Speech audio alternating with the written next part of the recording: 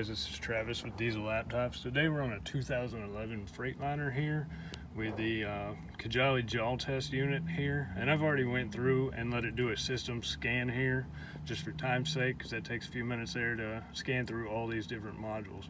You can come in here, you can click expand all faults. You'll be able to look at all your different fault codes here. Okay, I'm going to collapse these back and we're just going to go through a couple of the modules here. I'm going to go into the Powertrain Controller. You just double click these and it'll go ahead and connect in. It's going to take just a second here.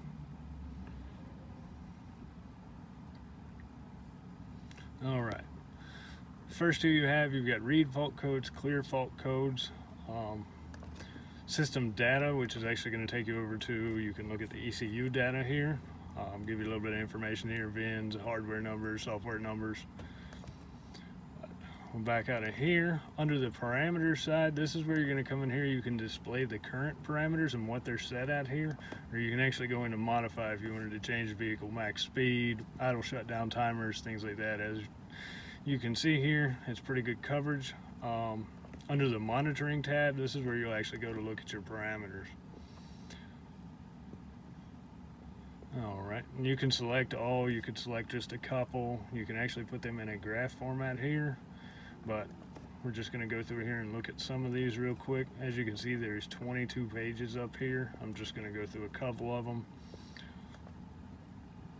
All your major parameters are in here. Alright, I'm just going to hit that check mark and then back to go back out of here. Actuations, you're going to be able to come in here. You can cut some of your lamps on, your morning lamps for your regen, check engine lights, things like that. Under the maintenance tab, this is where you can actually come in here, force the regen or reset the filter. Under the configurations tab, you've actually got password management in here. This will allow you to go in and enter the password if the ECM is password protected. We're going to disconnect out of this and I want to go into the engine ECM here. Again, it'll take 10-15 seconds here to connect. Alright, in here we can go to read fault codes at the top. Alright, and as you can see, this is going to pull up SPN 411 FMI 4, and this tool actually has some built-in troubleshooting here. I'll click this and we'll take a look at it real quick. It does come at an extra cost per year. Okay, this is basically going to break it down for you, trouble tree, give you your different values here to check, and you just work your way on down the list here to, of course, you know, down at the bottom after you've solved it, it lets you know to clear your faults here. Under the help and components of the system, you can come in here. They've got wiring diagrams.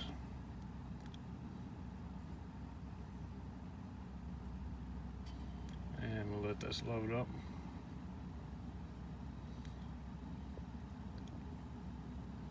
Alright, as you can see, it's already highlighted it here. If you hover over it with the mouse there, it'll actually give you a picture of the sensor. That way you know what you're looking at there. Once again, that is, you know, an extra cost to add that on, but it is built into the software. Now, if you do get it from us here at Diesel Laptops, we have, let me go to my desktop here. We have Knowledge Base, which is going to be your more in-depth, like your trouble trees, and then Dtc Solutions, which is kind of more of a quick reference. I'm going to start in Knowledge Base and pull this one up.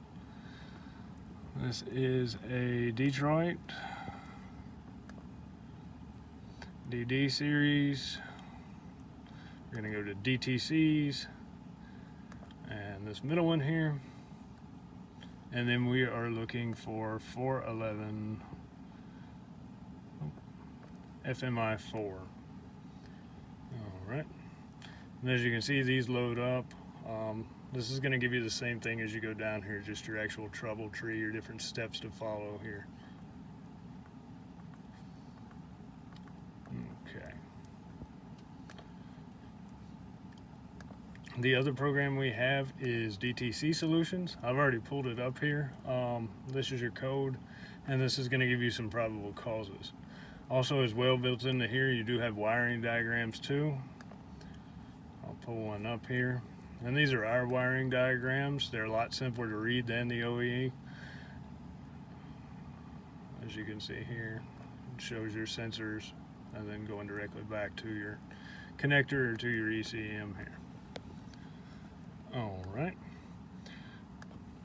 Let me pull the software back up. And let's back out of here. Click accept. Okay.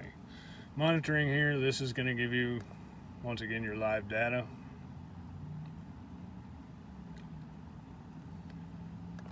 And as you can see, 199 different parameters here. I'll let you look at a few of them. Okay. Actuate components, these are going to be your tests, as well as under your system check over here. Cylinder cutouts, compression tests, cylinder balance tests. And then under your maintenance tests, your regens, pressure relief valves, and calibrations where you're going to find your injector coating. As you can see here, you can read or modify, and then for your EGR down there as well. I'm going to disconnect and I want to go into the after treatment system here.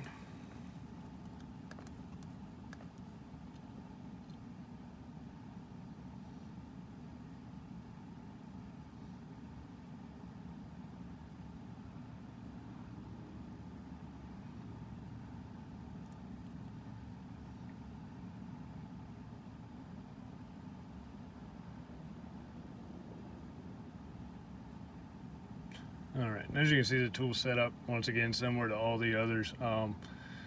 Very easy to navigate. You can go in here, of course, read and clear your faults. Under system data, we'll look at ECU data.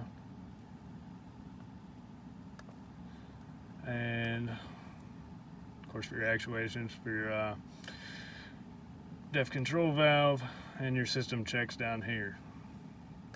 Of course, maintenance for your replacement or your filter resets, and the regen as well. Overall, I'd say really good coverage here with this tool. Thanks for watching.